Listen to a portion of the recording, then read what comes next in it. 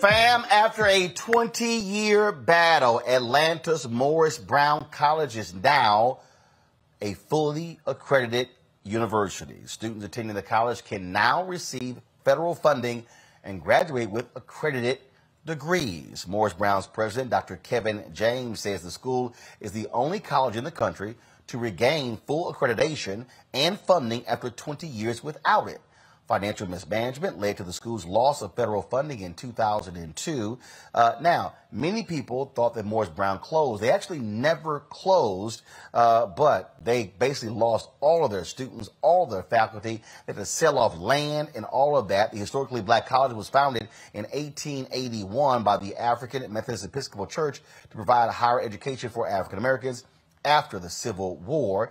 Dr. Kevin Jones is going to be joining us on Friday's show. The thing here about Morris Brown and again getting getting this accreditation, that was a change in the last administration, Scott. When it comes to the different accreditation agencies, now you have SACS, which most folks use, but you had a number of religious institutions who were arguing that they should be expanding the use of accrediting agencies. That's really what allowed Morris Brown to gain the accreditation.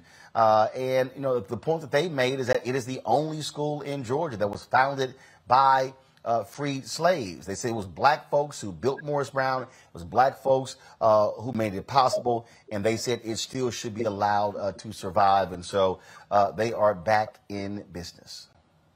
Yeah, they are. And whether it's SACS or, this other accreditation process that you just mentioned, Payne College got accredited, got its accreditation as well. And so it's great for both of those institutions. Morris Brown never closed. Last year, they have about 50 students. I think this year they have about 50 students.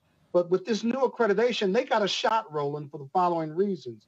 They're part of the Atlantic University Center with Morehouse Spelman, Atlanta University, as well as Atlanta Clark University. They're a little farther north, but they're still in the AUC. They still own their land, if you will. There's a ton of housing development focused on that AUC area that Morehouse Spelman, Morehouse School of Medicine, and Morris Brown can take advantage of. They've owned some land, which is near that the football stadium as well.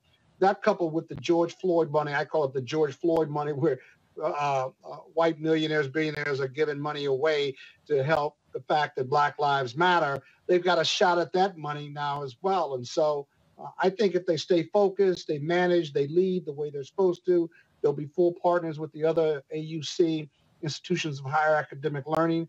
And I think the other schools in the AUC are pulling for them. The presidents are pulling for them. I'm pulling for them. I had a lot of friends who went to Morris Brown when I was at Morehouse in between 80 and 84. And so it's just a feel-good story, a great story. And let's hope and pray that they not only succeed, but they excel.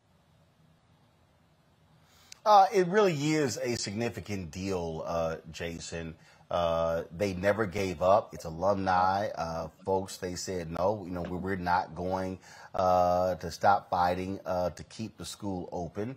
And they should be applauded that for 2 decades they fought through and made it happen. Yeah, no, it's a great story, as Scott said. And I'll say one of my heroes is a Morris Brown graduate, Hosea Williams. I believe is Morris Brown graduate. Yes, sir. So yes, sir. Yeah. So I'm really, I've been pulling for Morris Brown this entire time. I'd actually heard rumblings that they were trying to get their accreditation back. So I'm really happy that they were able to accomplish it. And I hope that they, next year they have, 200 students, and the next year 2,000, and there will be another place in the Atlanta area for Black students to get a wonderful education like the other institutions in that area. Monique? Exactly. Nothing else. They covered it. That's it? That's it? That's it? It won't work? I can't believe she said that. That will never happen with Scott. That will never happen with Scott. One word will never happen. Let me put a punctuation just like mark on this never. story. Scott, you know I ain't lying. That would never happen. You will never give a one-word answer. All right, y'all. All right, folks. Back to our Roland Mark Unfiltered video in just one moment. Folks, Black Star Network is here. Hold no punches. I'm real revolutionary right now. Black power. Support this man, Black Media. He makes sure that our stories are told. Thank you for being the voice of Black America, Roland. Stay black. I love y'all. All momentum we have now, we have to keep this going. The video looks phenomenal. See, this difference between Black Star Network and Black-owned media and something like CNN. You can't be Black-owned media and be scared. It's time to be smart. Bring your eyeballs home. You dig?